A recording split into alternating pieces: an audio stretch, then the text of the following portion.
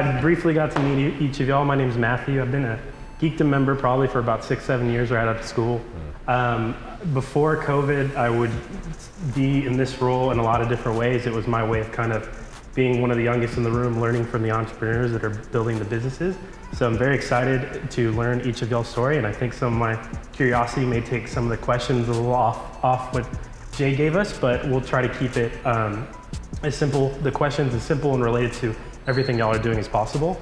I guess from my perspective, I would just say that there's no specific way questions have to be answered. You know, don't feel intimidated, just kind of be yourself. And I think naturally all of y'all's story, even just overhearing y'all talk to each other, I think it'll make for worthwhile for the down market to share. So I'll go ahead and pass it over to each of y'all. We could start with introductions and then we'll kind of go from there. Yeah, so I'm Melvin Eckhart. I'm a coach, creative, and entrepreneur in the making. And I was raised here in San Antonio, Texas. My name is Chasity Morales. I am a current entrepreneur. I own gym spaces throughout San Antonio, and I used to be a professional athlete, born and raised San Antonio, and hoping to build a community at home.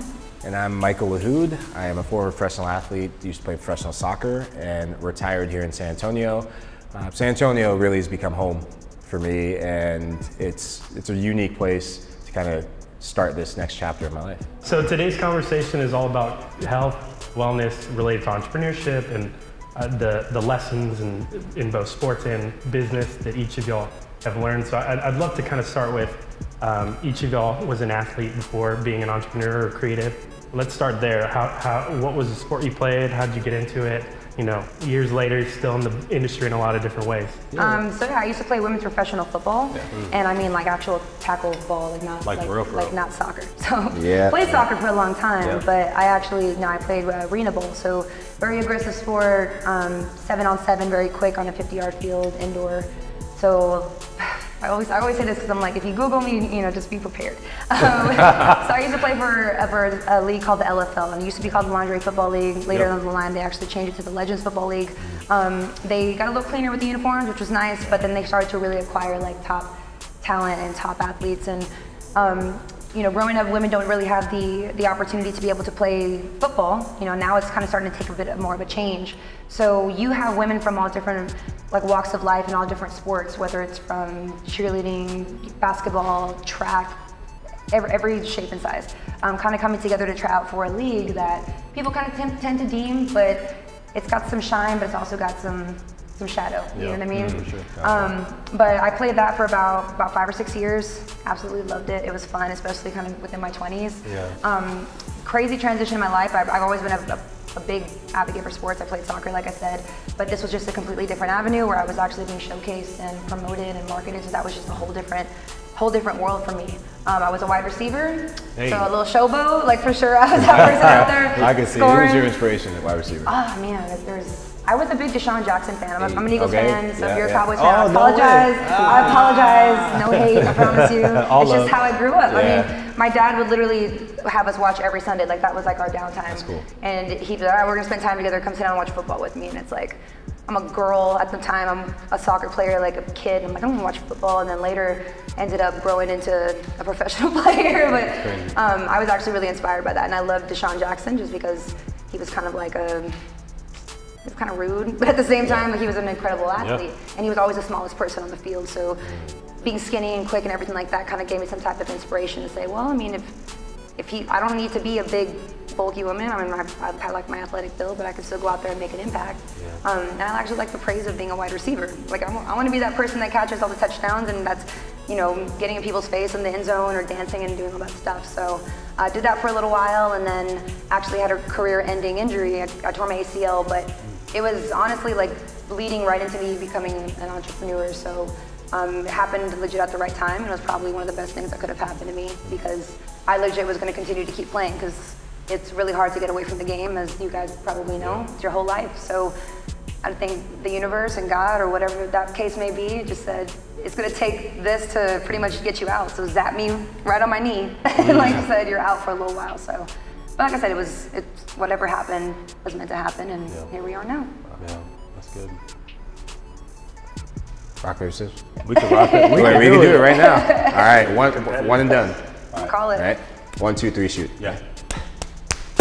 I knew you was gonna do that. I felt it. Yeah. I was like, last minute, I know I'm going paper. Anyway, yeah, so yeah, track and field was my professional sport. I did it for 7 years. Went to Texas A&M, had a lot of success, met my wife there, multiple national championships, multiple All-American honors, and really the transition into professional sport happened kind of challenging. So as soon as I graduated from college, found out my girlfriend, now wife, was pregnant, so it kind of threw a monkey wrench in my plans. I was slated to move out to California, train at the Olympic Training Center, and had all these things lined up, and then boom, life happens. And so I really knew what it was like to have a good father, so I wanted to be that. And so really kind of repositioned, figured out what family looks like. And then 2 years later, got back into sport. It was a beautiful transition because I got in contact with my college coach, and then he got me in contact with his mentor, and he was still coaching, and that's what took me out to Phoenix. And that's where everything really began when I moved out to Phoenix in 2014 and signed with a major brand out there and really got to travel the world, broke the top 50 in the world as a long jumper, and really got to fulfill everything that I wanted to fulfill. And I think sometimes in entrepreneurship, it's so easy when you are an athlete or you've been signed to a major brand or you've done campaign work, you've been seen, that somehow becomes entrepreneurship. And I think I kind of fell into that a little bit as well. And now being in my 30s, removed from sport, having retired, I now recognize that it's okay to be becoming. Mm-hmm. Like you don't have to be. And so often I feel like people, specifically in the entrepreneurial pool, is like, hey, what can I project? And I got a lot of things I can project, but I'd rather be becoming because it's more humble and it actually gives me some steps. So that's why I love sitting up here. You guys have established entrepreneurial, vision and things that y'all are doing. And there's things in my lane that I'm doing as well. But I think that it gives a nice, I don't want to say juxtaposition, but it gives some texture to the conversation of like, hey, the becoming needs to be talked about a little bit more because I see a lot of projection and no one knows how to own the process. So, yeah. Quick question, what was your longest jump? 20, so I'm on the metric system in jumps. It's crazy because like I grew up here in America. In high school, everything's feet and inches. Then when you go to college and then professional, everything's metric. So it's like actually hard for me to like go back. It's crazy. So my furthest jump was 816, which is 26 feet 10 inches, I believe. Holy moly. So the thing about track and field, I know y'all are both somewhat familiar, is that there's so many highs and lows. It's the people that are consistent that actually break through on the international stage. But yeah, my best jump was the best jump for a reason. So I jumped around 26 feet a lot. I had that big jump that kind of propelled me. But man, it's tough to stay at your top. But Shoot, I know. It's tough. But yeah, 26-10. I would only bring this up because it played a big part of my life. So one of my mentors was in track and field, and she did high jump and long jump. Yeah. And so much of what you're describing comes back in some of the stories she was telling, but especially what you just said about it's so hard to stay at the top. I think that pressure cooker feeling, and she went to 2 Olympics, and it was that feeling of anticipation of this is your Olympics, this is your moment to shine and break through and get to this new stratosphere. So that, like, thank you for sharing, because it really takes me back to being in her office. She's a sports psychologist now, but being in her office and hearing her story, and it gives it relevancy, and it gives it a face and someone who can relate. So I wanted to definitely say that. Well, last but not least. Right. Yeah. The champion of Here we go. Yeah. So like I said before, soccer was my first love. And I didn't realize that until going through the process of becoming. I love how you said that, because a year ago, and I'm still in that process of becoming and taking one foot into the process of I am. Yeah. So in my introduction, to remember, I'm a sports broadcaster and also an entrepreneur. I am doing these things I set out to do. That's a constant reminder and a constant thing I'm still working on growing in. But I remember coming to San Antonio in 2019, and soccer taking me around the world, like you said, and soccer was my first love because I moved from Africa, and it was the only thing I'd ever known that was consistent. It felt like it never betrayed me. It would never leave you. It was always there. If you were kind to it and good to it, it would be good to you. And it was so ingrained in me, and it was such a big part of my identity. And when the world stopped, I started feeling this calling of something else. And the unique thing is it took place here at Geekdom. So coming back into Geekdom a year removed and seeing, I'm gonna give her a shout, seeing Ashley over there, and meeting different people and connecting to a community, it was so odd to like make friends of who am I without this thing. And so when I was told through the self-reflection process that I think you're going to be a good entrepreneur, I almost laughed because I was like, no. I was meant to kick the ball. Like I'm supposed to work for someone, and it's been really unique. Here's where I found out that my dream and passion for broadcasting, it was born here at Geekdom. So it's just been a year removed, finishing up my last broadcast of the year and actually calling it here in San Antonio remote.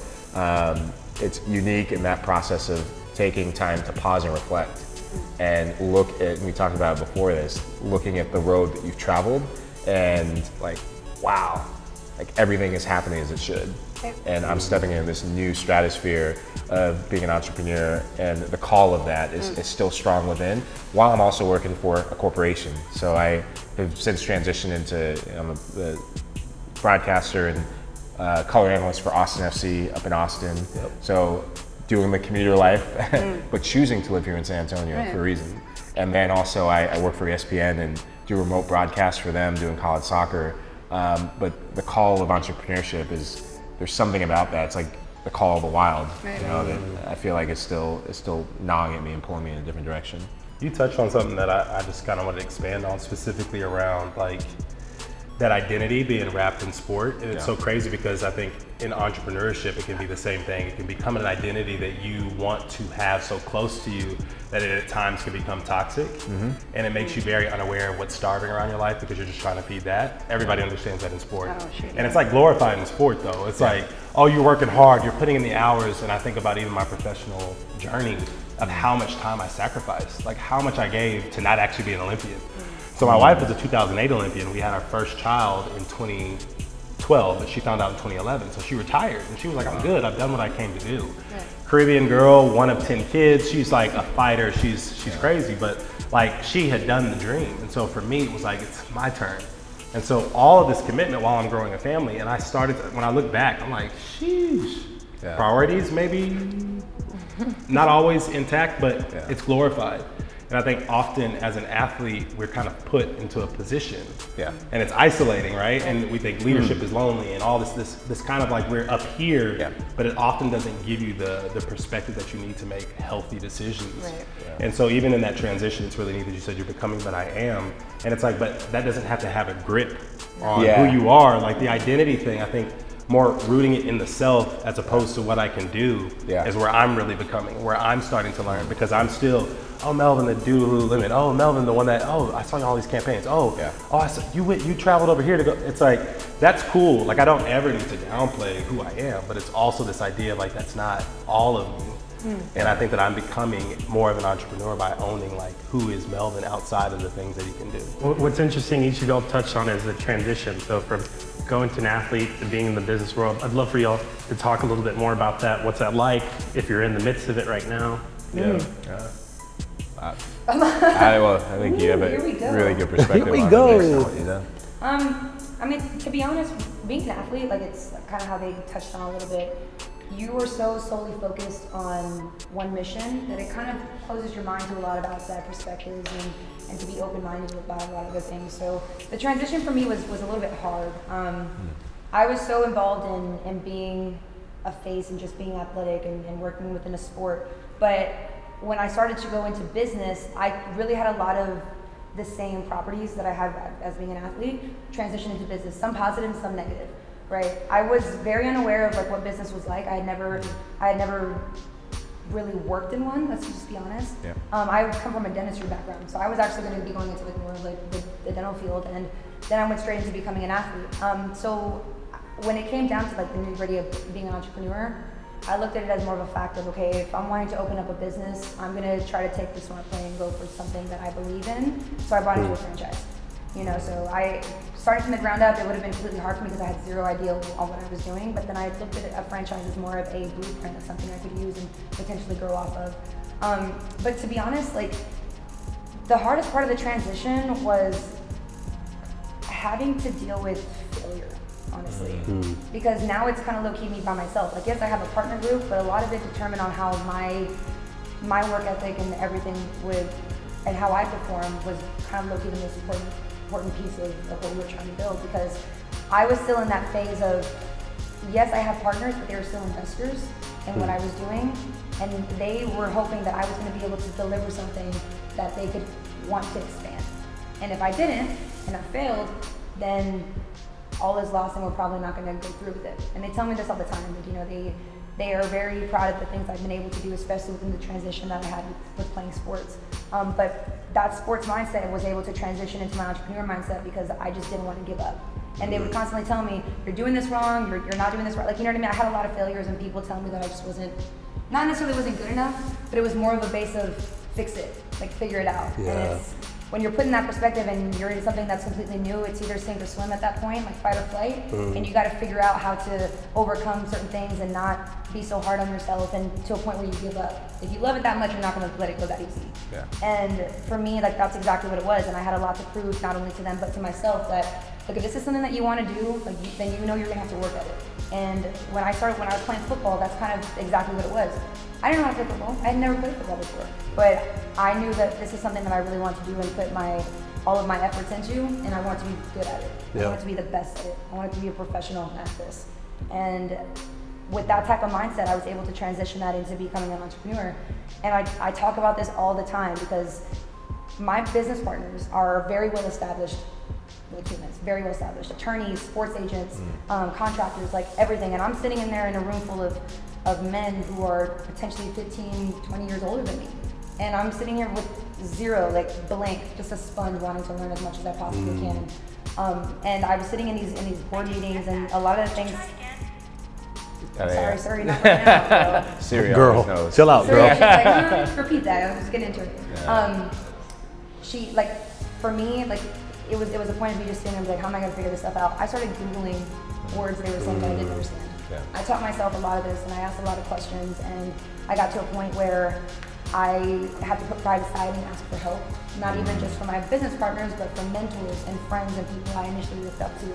So doing that, but also not being afraid of the failure aspect, but also taking failure to heart, like legit to heart. Like if I did it, I'm like, we're not doing this again. Like we're here to win. Like I had that winner's mindset.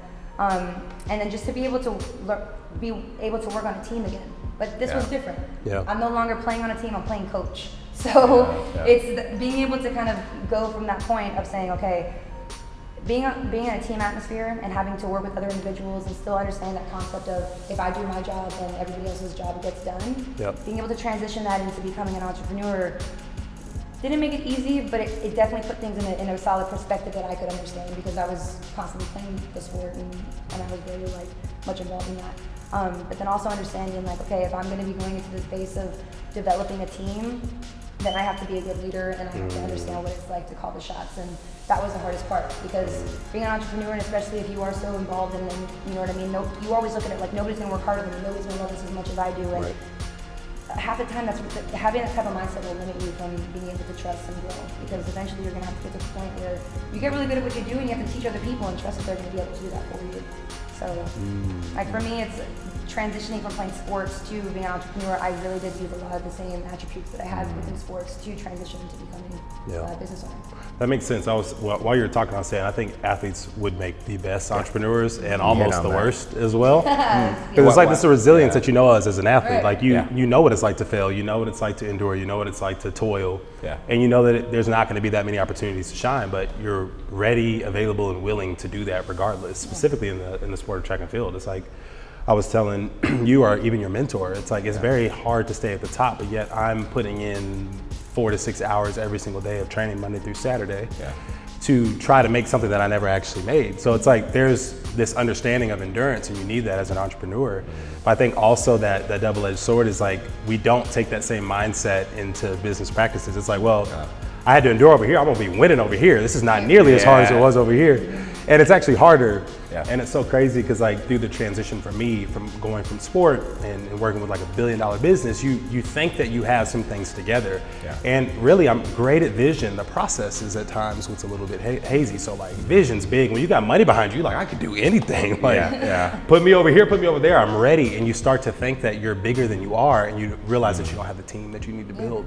And so as soon as I got out of sport, really the pandemic kind of tabled me and reoriented me to a place where it's like it's time to retire and move into this idea of entrepreneurship. I didn't realize how much I was lacking. There's so many gaps in regards to mentorship, in regards to knowledge of the steps, in regards to how much you're gonna fail, in regards to investment. When you got investment around you, you don't even recognize, wait, I'm kind of cash low right now. Like the bankings and the checkings and savings ain't looking right.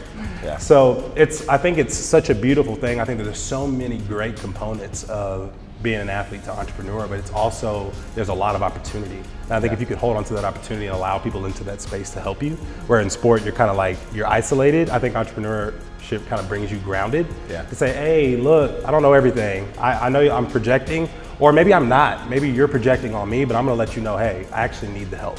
And that's like really encouraging to hear you say. For me, the biggest piece of advice that I can give anybody that wants to open up a business or go within the base of entrepreneurship is have a mentor and have somebody you can go to for some guidance, because the road alone is lonely, because it's, you know what I mean? Not too many people have the same mindset as you or see your vision the way that you do. But when you have a mentor and you can go to somebody, whether it's a business partner, whether it's a friend who's currently within the business, like I have multiple friends that are entrepreneurs, and those are the people I go to first because they understand, you know what I mean? Right. They've either been where I'm currently at or where I was, or they have the same vision of where I'm trying to be. Yep. So has always been my biggest base of advice, where people ask, well, what is something that you would tell somebody, like, from who's starting day one? Get help. Right. Get a mentor, that's what you need. You need somebody humble to yourself. hold your hand a little bit. Right. I think timing. Yeah. So all three of us have something in common, quite a few things in common. The more we talk, I'm like, there's a reason. Why are we all here? It's showing itself. Yeah. I think the timing of when we all chose to transition, the pandemic, and this seismic event that it's caused a lot of negative things, but it's given us three things in particular I think of. Crisis creates space for creativity, innovation, and it gives you time. Yeah. Because we all had to stay at home, we all had to rethink things, and it's also opened doors for all of us to maybe get into things that we may have not been open to or available for, or the timing may have been off. Right. I think of when I was playing in 2019, if I would have retired, no chance would I have gotten into broadcasting. I would have done coaching. And being a coach is still something that's a passion of mine, and it's a dualistic thing, coaching and doing broadcasting. But I actually didn't want to stay part of the game, because I wanted to make sure that I was doing something that was outside of my identity as a soccer player. And so to get into something so new like broadcasting, but still stay part of sports, I didn't know that was a thing you could do. And I could see it, but it was this thing that you had to be Tony Romo, you had to be a certain type of person or have a certain type of qualification. And one thing I'll never forget is the process of humility. Where to transition, to be an athlete, to be such an accomplished athlete, to be a national champion, to be working towards the Olympics, to have a wife who's an Olympian, to be a football player, to persevere, resiliency, to be an entrepreneur, to do all these things, and to then come to the doorstep of saying, oh wow, I now have to go and humble myself and step into this new arena where I don't know all the techniques, I don't know, asking for help.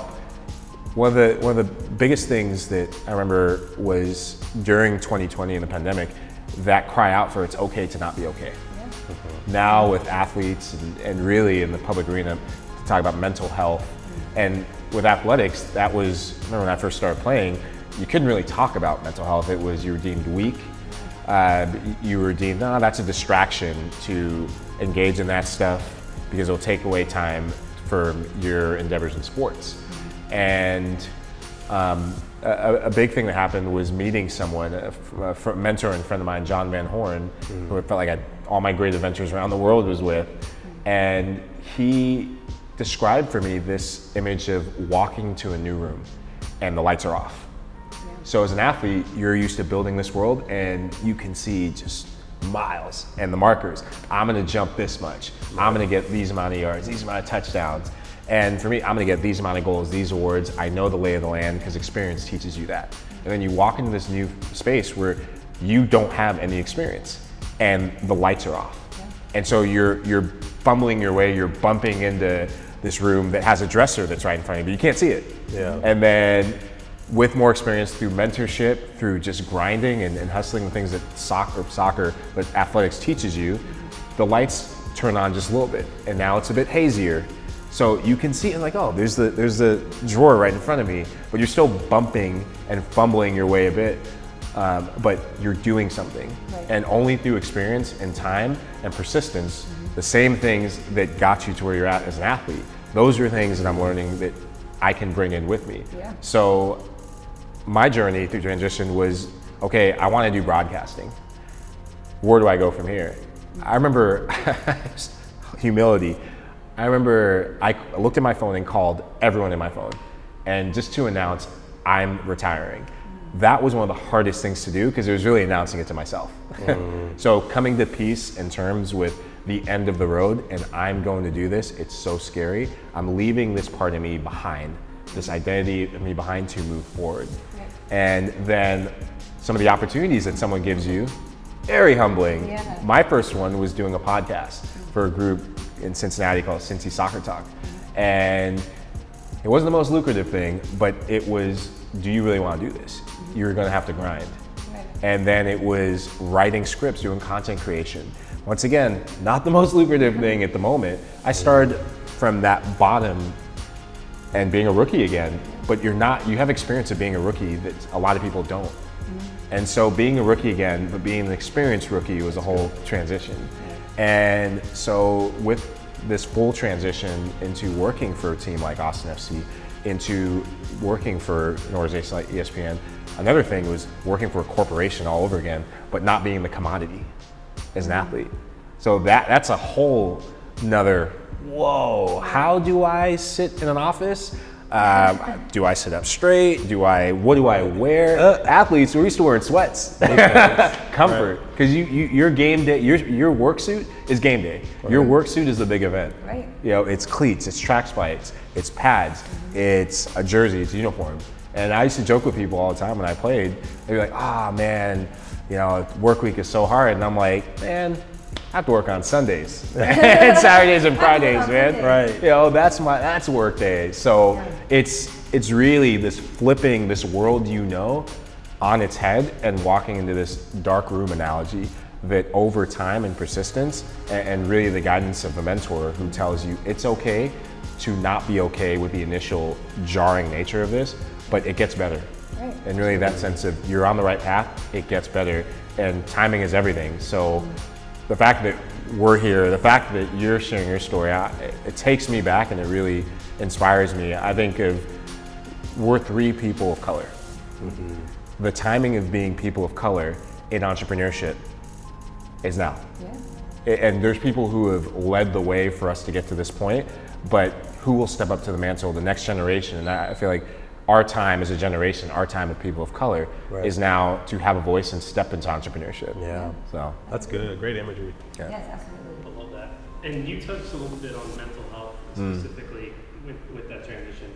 For the creatives and entrepreneurs listening, you know, it's very easy like an athlete to overtrain, and overtraining or overworking in entrepreneurship is sitting in front of a computer. How important is mental and physical health? You know, if someone's sitting here going, why? You know, it's an easy answer, but from y'all's perspective, I'd love to share more y'all's thoughts on mental and physical health. I think we're starting to kind of box it a little bit. I think that it's a very powerful conversation.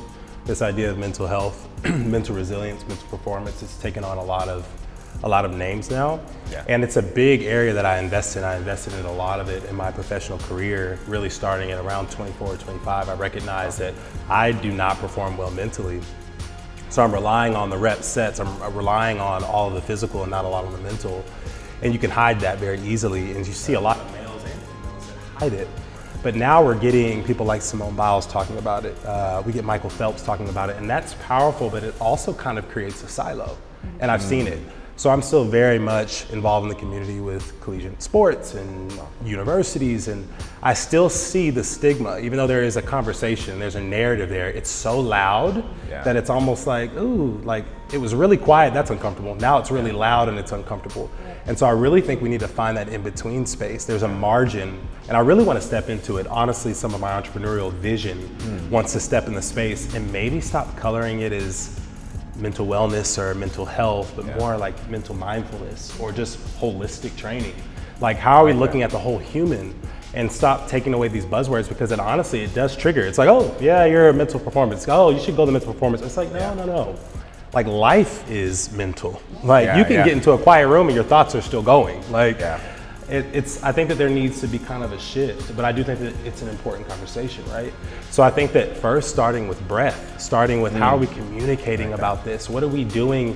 What are the small steps? We can maybe identify this big issue, but how do we start making steps towards that? And I think it just becomes more of a conversation. And I don't know if we're still having good conversations around that. I feel like it's like polars, it's like really big, like I couldn't make it through the Olympics, or it's like, I don't need it. It's like, what's that in between ground where like the people that kind of have it together, or they feel like they're there, feels a little too aggressive on one side and not enough on the other side. Like, we got to sit in that middle ground. I think that that'd be more powerful conversation. I mean, I can tell you right now, and I'm just going to be as like open and raw with you. Come on. I am 1000% in the process right now, trying to figure out how to mentally sustain myself, especially with the rate that we're going. I don't know with you. Like, I have days where I'm just like, and I'll tell myself, I'm like, there's something wrong. I don't feel right. I don't know what it is.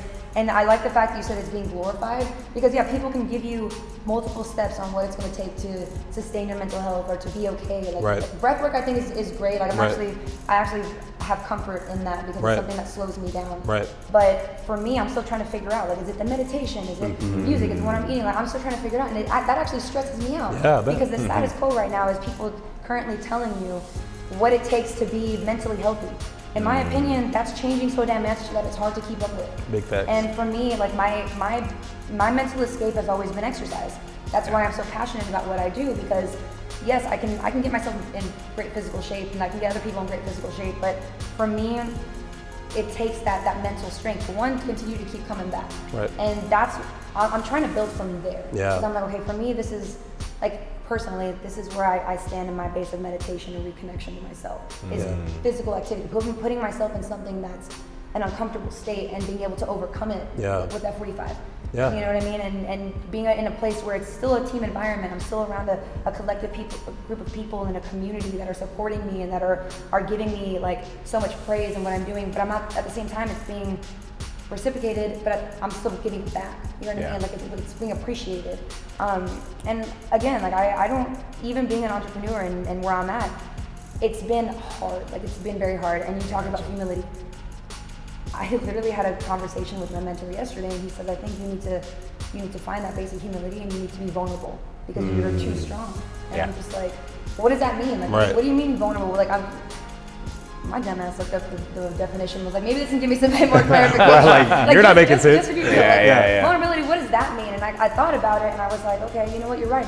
But I'm constantly having to be strong for everybody else. And then when you have to do that, it puts a lot of pressure and it puts a lot of weight on your shoulders to forget about yourself. You know what I mean? Where you, like you said, it's hard when you have to look behind you and you're like, dang, I actually did come this far, and I never give myself enough credit for the things that I've done and been proud of myself. X, Y, and Z, but I've constantly having to keep go. And when you have to do that, you forget about the balance and the base and the happiness and the purity of what you're doing, because you're constantly trying to get better for everybody else, or being better for everybody else. And when it comes down to like building up that mental strength, I am still in the premise of trying to figure that out. I will never preach that I know what I'm talking about when it comes down to mental health. I look at it and I'm like, please teach me what you know. Because I'm genuinely interested, and I want to know, because I'm in the place right now where I have a very high stressful position in my job. I do have a lot of people counting on me, so that puts a lot of pressure on me. And there's times when I'll be good, and then all of a sudden it's when I crash. Oh, I crash. I get that. I crash, and I'll have like a moment of just like, a little a mini breakdown, and I'll cry, and I'm like, Yeah. but I always feel really good after it, because I'm like, Yeah. okay, I just let it out, Yeah. because I hold it in so much. Yeah. But could you imagine if I understood how to balance that out, and I knew the steps for myself on what that took, to be able to sustain that in a good way, and tell myself it's okay to not be okay. Yeah. Because I'm still trying to figure that out, because people are counting on me to be at the top of my performance. People are, and it's always been that way, from being an athlete to going into the entrepreneurial world. Like, it's a lot of hard work. It is a grind. Yeah. And it's not easy.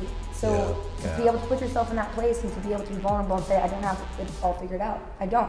I don't know what I'm doing. I'm in this fight every single day and waking up with an initial purpose, because I do want what I have to be super successful. Sorry. But I'm also trying to figure out how to say okay. Yeah. That's powerful, Chas. Yeah. But for real.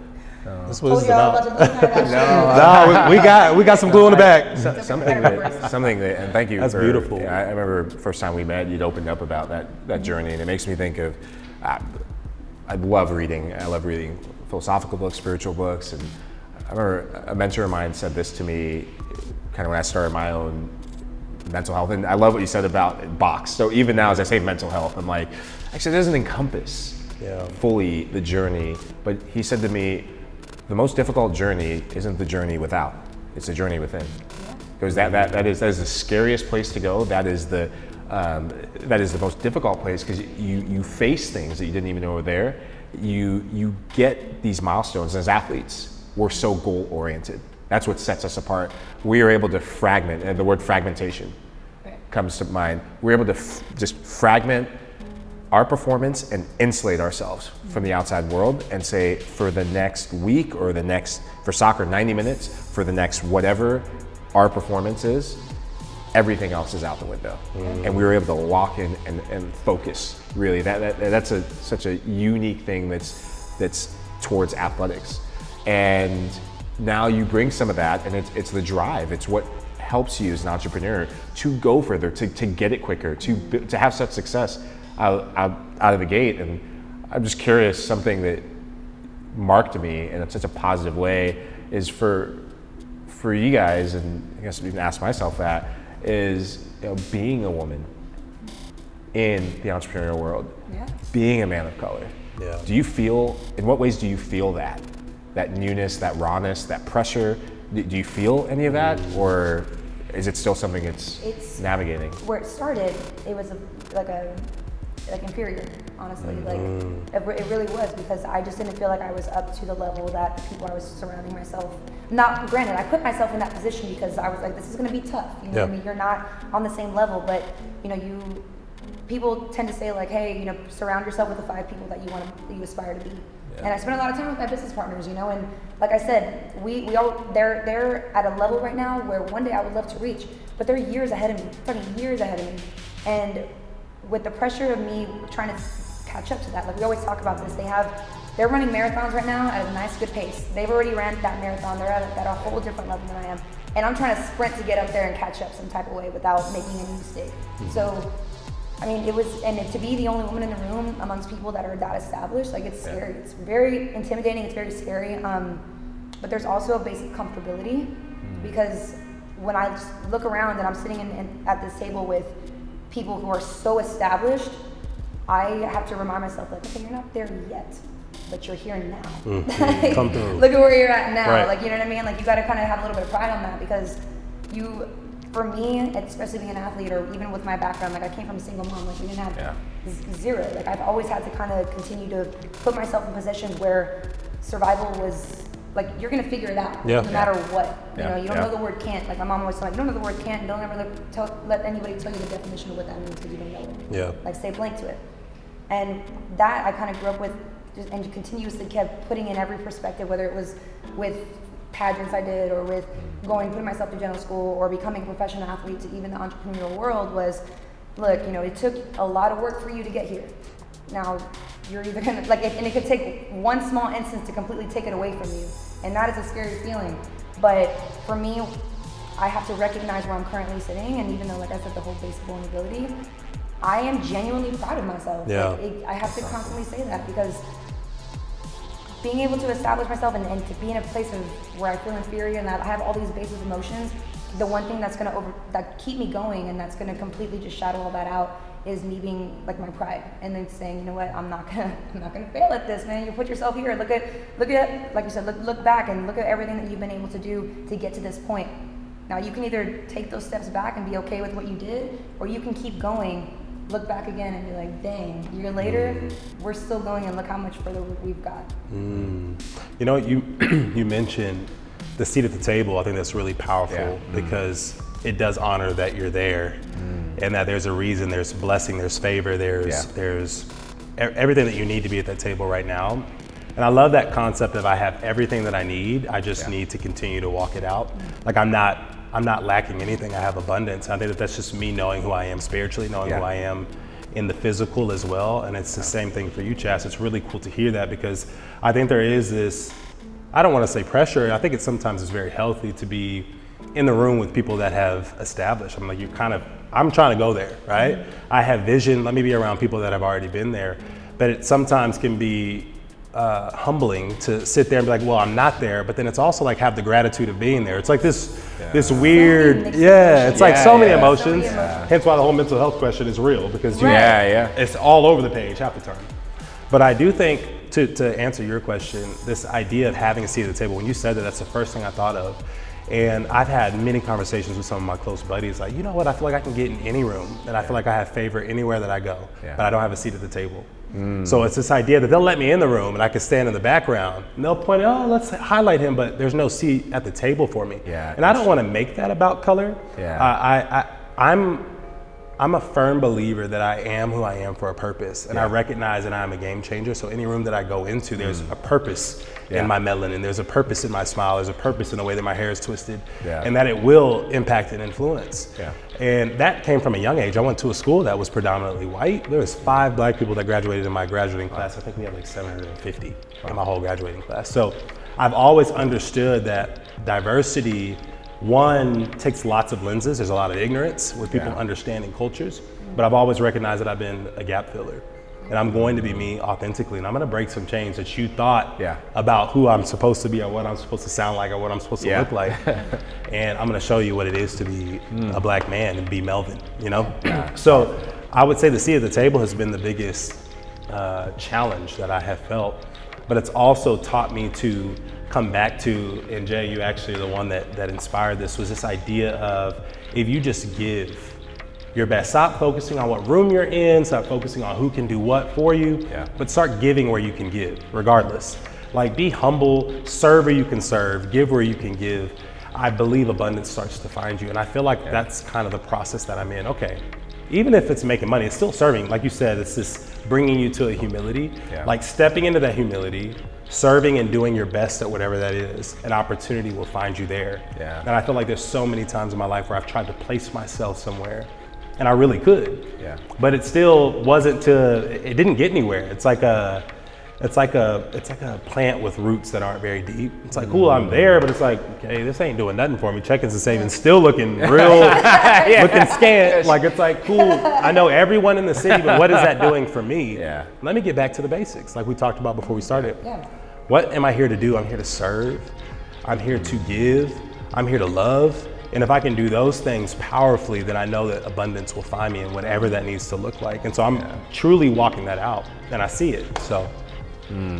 There's, are you guys Matthew McConaughey fans? Oh, yeah. He's all right. He's a team. I'm an Aggie, just so you know. Oh, God. He's cool. I walked right into that. He's cool. You know, I was like, ooh, he's all right. That just left my mouth. But I've been listening to his book, Green Lights. Oh, big fan. And I want to read. Is that his autobiography? You would love it. Just from what you just said, you would love it. I'll read that. It's a different side of him. That, because I remember first coming across him in the rom-com guy. You know, the bazillion rom-com movies. And never would take loving, ha ha ha ha ha. But this really introspective part of him that you don't associate typically with him. And there's a part of the book that I'm in that has really spoken to me as of late, and he talks about forced winters. And that this realization he had at a young age, that transition is hard. Life is good, but life is also hard. And these obstacles that are put in front of us to overcome, it forces us to go into places and to reach deeper and to think about things in a way and to walk into vulnerability.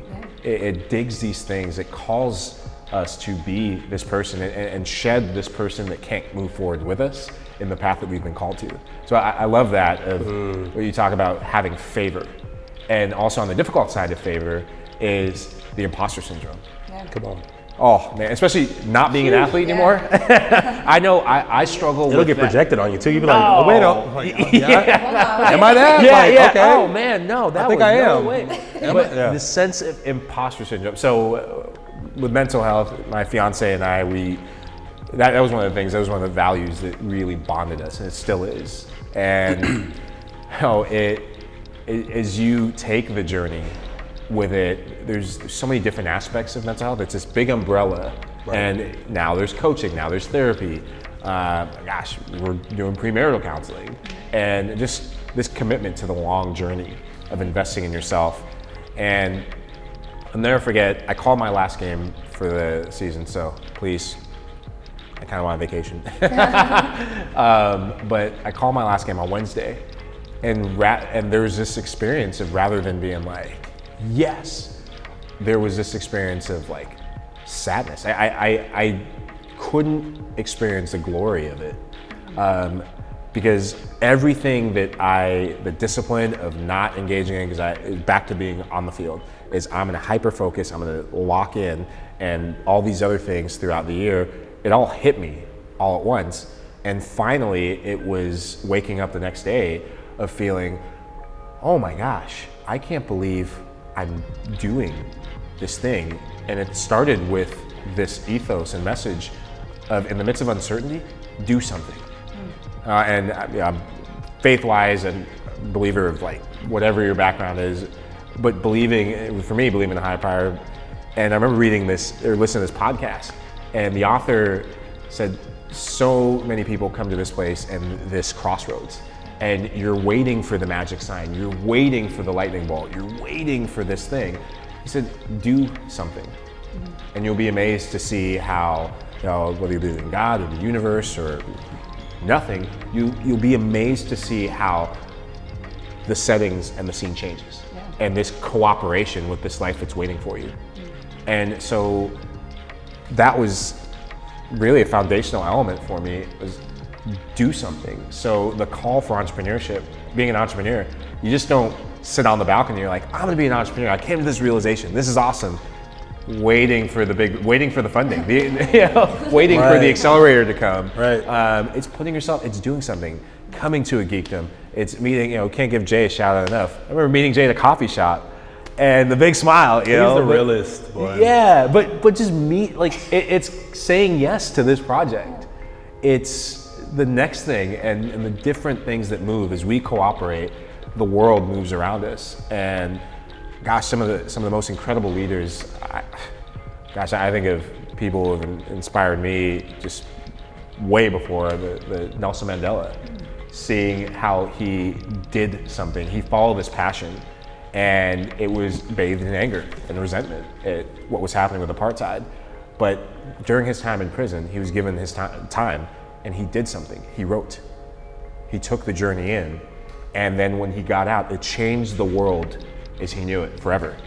And it just was so unique when I got to go to South Africa, and I'll never forget, it was this answer of forgiveness and this message of forgiveness that everyone thought that he was going to come out. It was almost like the savior mentality of this guy, he's changed everything, and his message was kindness and forgiveness. And remember, there was resentment within his own family. It was his wife, I think his wife divorced him. I may have got that right, but his wife didn't want to be with him because it was like, whoa, what? This wasn't supposed, you should be this way. And it was the time of taking the journey in that he took a chance of saying, wow, I've been given favor, now what do I do with it? I'm gonna be bold and preach this message that no one knew about when the cameras are off, and what he was doing behind the scenes. And it changed so many people's lives, and being in a country and seeing the impact of that. And I think most importantly for me, I had a moment recently where one of the biggest yearnings in my life is having a voice and using my voice. being driven in the community. So there are three guys I grew up with in soccer. One's from Houston, Texas.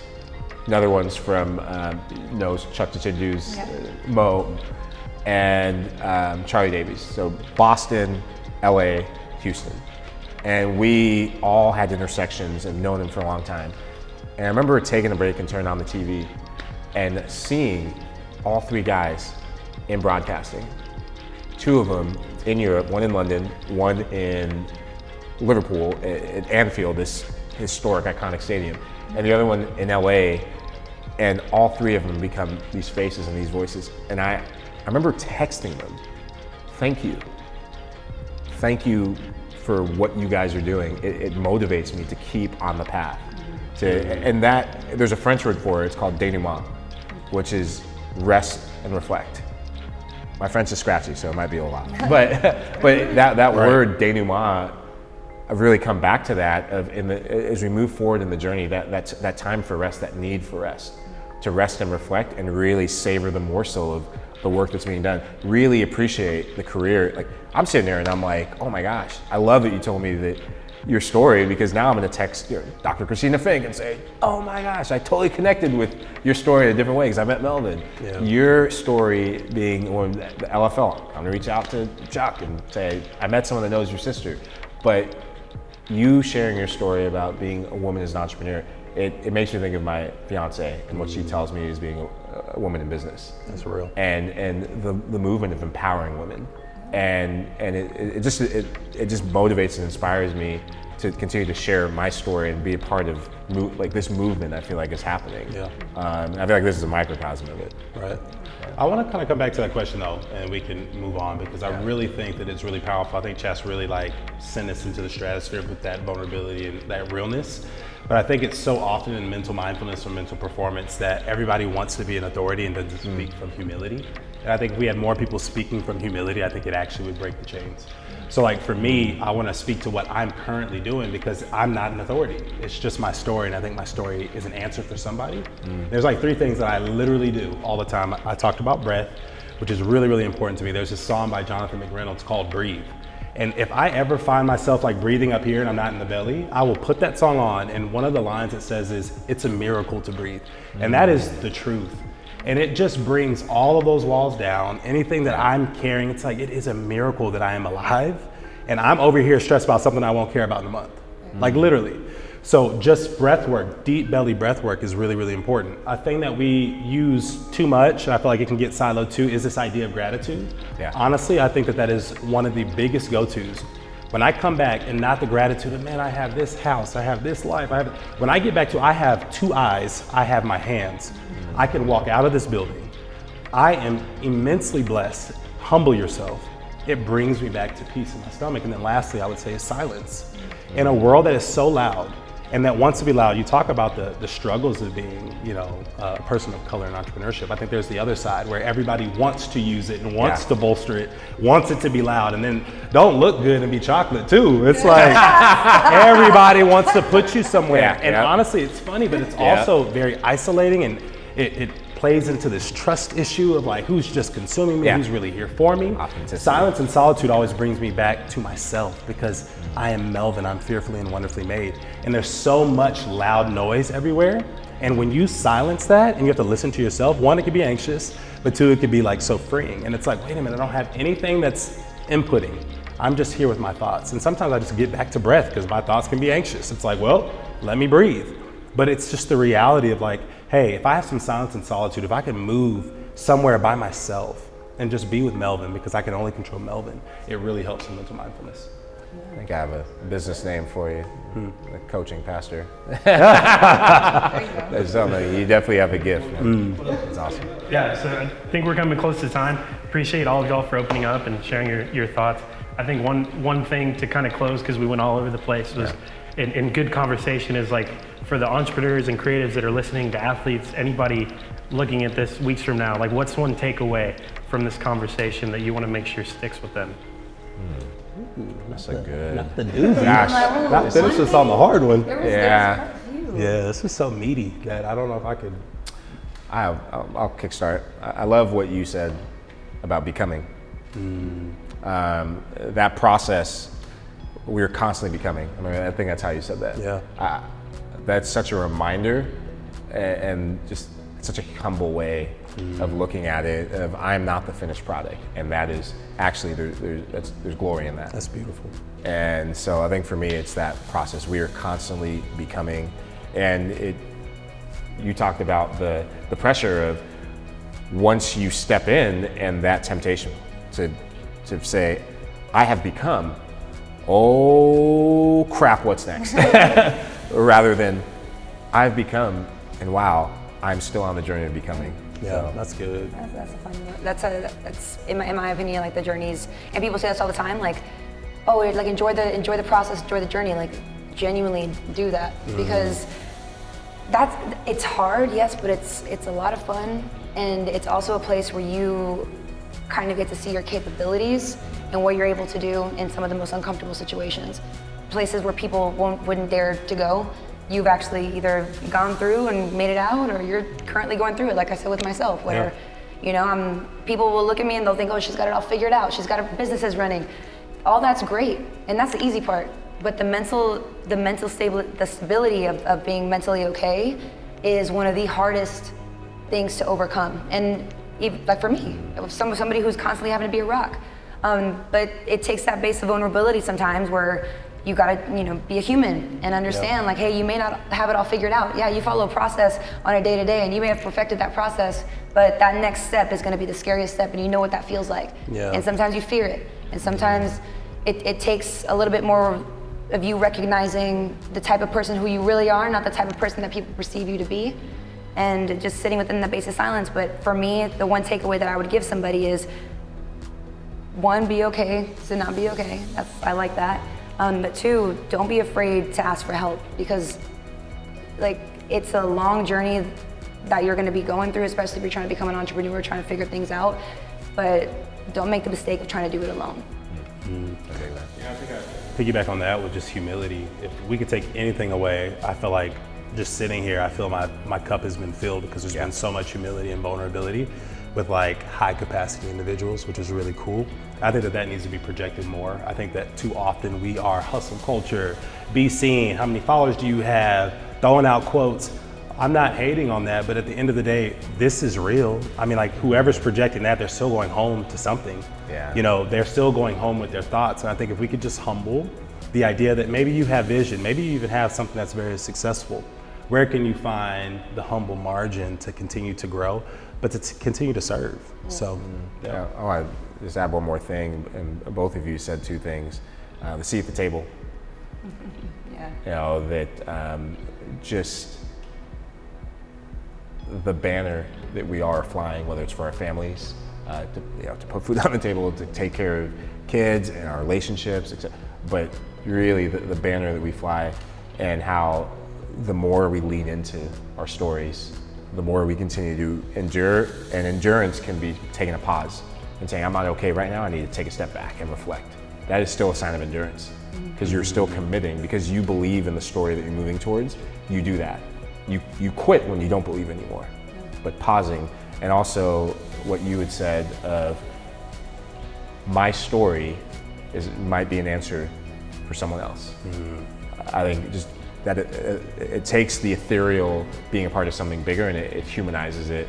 There are people who don't even know it yet. And I remember I always wrote this down, and my best of times remember this, but that feeling of, you know, you're part of something bigger than yourself, and there's someone who you haven't met yet, who doesn't know, that needs you to keep going, because that version of you that's going to arrive in that moment when you meet them, they're going to say, thank you so much, because you endured, because you chose to transition, because you stopped at that moment and moved from sport to entrepreneurship. Thank you, because of your story, it's made me a better person. It makes me believe, and then they get to pass that on and be the next Melvin, Chasity, or Michael. And I'll close out, I mean, with that by saying, and that ends up becoming your why, because it's no longer for you anymore. Wow. It's for others and the community, and that's initially what we're trying to do. Is we've already gone through it, and we want to impact And when you get to that point where, yeah, you go through it, but when somebody tells you what you did just helped me, and you don't even know it yet, that impact on yourself, that turns into your initial why, of why you do the things that you do and why you push yourself to want to be better every single day is no longer for you, it's for other people. Wow. That's legacy, baby. Yeah. Wait a second, that's our band name. Legacy? Legacy.